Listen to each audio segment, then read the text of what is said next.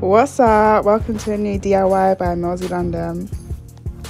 So today we're going to start with this Jordan Dunn inspired dress, and I've drafted out the top, literally freestyled this on a bust, and also included some darts, which when I cut it out, guys, I completely forgot to include it, so excuse me. But here are all the pieces you're going to need. I've already pre-cut them.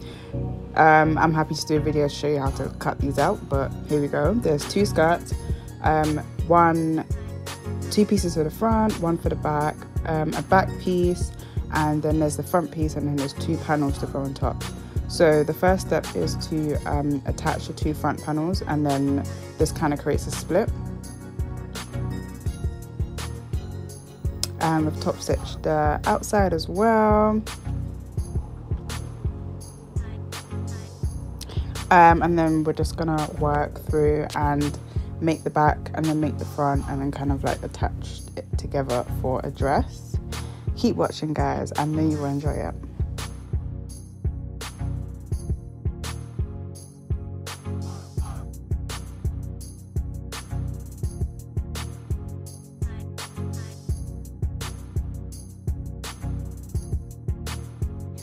Just to include, this fabric was quite limited. It was at the last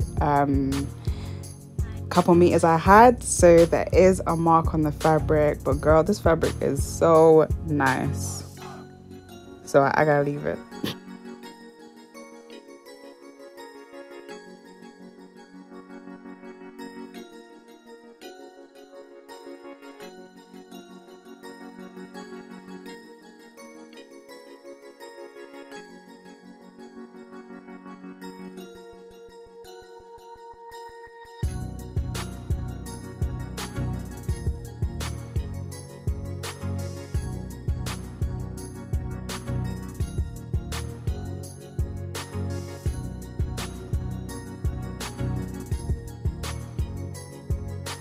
Just to explain how I got the panels, I basically retraced the front piece again onto like the back piece, the black piece onto the leopard print piece.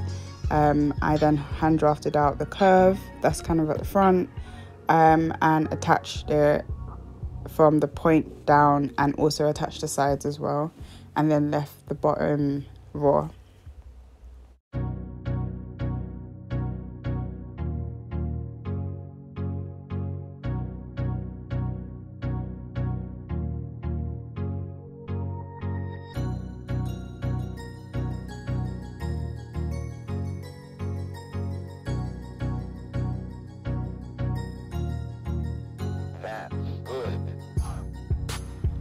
Okay, we're going to attach the top and the front panel of the skirt together by the waist. This is where I would recommend anyone that wants to reduce the excess fabric, do it here. Sis forgot, but this is where you really can take some in. And once this is a straight stitch, this will cover up like the raw edge from the top and the skirt, and it will be a nice flush finish. Bam, here we go. Here we go. So any raw edge that you see, so the curve, the edge of the skirt and the edge of the top, I have zigzagged. The edge of the top also has facing, which is just to hide literally any stitching front and back. Bam, this is the back of the skirt and the front of the skirt. So we're gonna attach one side. We're gonna get my clips. We're gonna attach one side, and it's really helpful to pin at like important places, for example the waist, the armpit and the bottom, and this really helps you to line up everything. Once we finish clipping all of this down, it's just a straight stitch and including your seam allowance.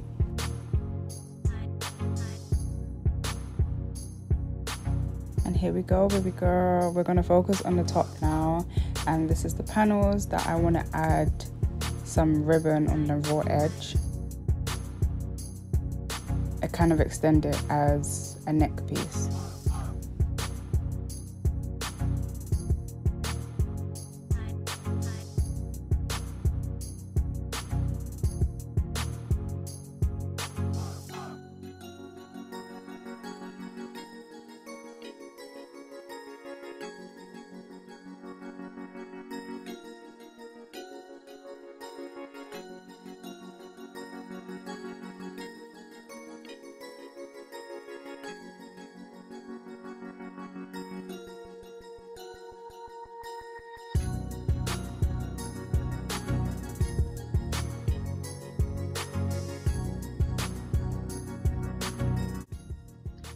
Okay, so I've added in some darts at the back, which look really nice.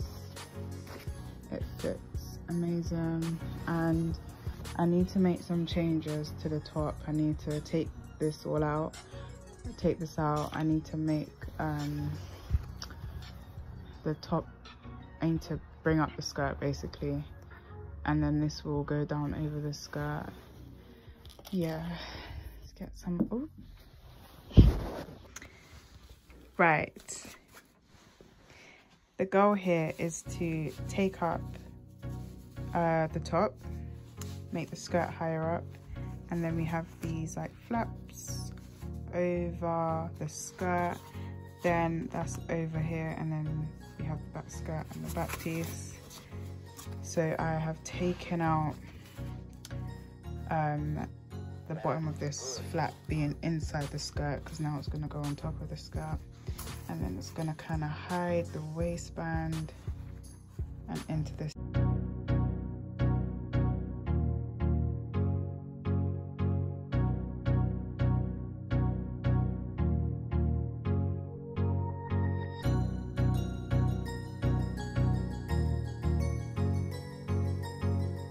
Okay, we're on to some final finishes. I'm going to insert invisible zip. You can check my channel on how to do that. And yeah, girl, watch out. As I forgot the darts, I added pleats at the top, and I hope it looks good.